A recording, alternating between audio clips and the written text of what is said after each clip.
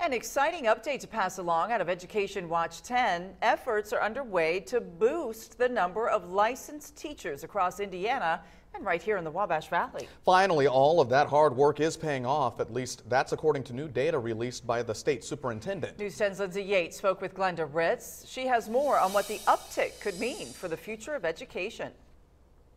We've brought you story after story, taking you inside the crisis as schools scramble to find teachers to fill every classroom. Yes, the teacher shortage is actually real in the state of Indiana. Superintendent Glenda Ritz is familiar with the disappointing numbers. Last school year, the Department of Education issued around 3,800 licenses. She says that's the lowest rate in the last 6 years. We've seen a sharp decline in the number of initial licenses that we've been actually issuing at the state level. Until now, take a look at these new numbers that reveal a sharp turnaround as the Hoosier State is reporting an 18% increase.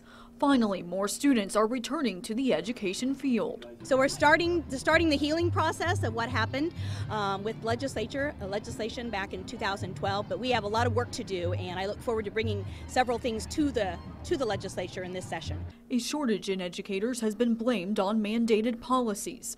Ritz says the state needs to lift some of those burdens. Making sure that we're having reasonable expectations for teacher evaluation and compensation tied to student test scores. While the new numbers do not solve the shortage, Ritz believes they reflect a strong commitment to the education profession and those at the heart of the issue. I have an education agenda to make sure that we're always serving the needs of the children, and great teachers is part of that. In Terre Haute with photojournalist Tony Casasilla, Lindsay Yates, News 10. This is the first time in 3 years the number of new teachers receiving licenses has increased.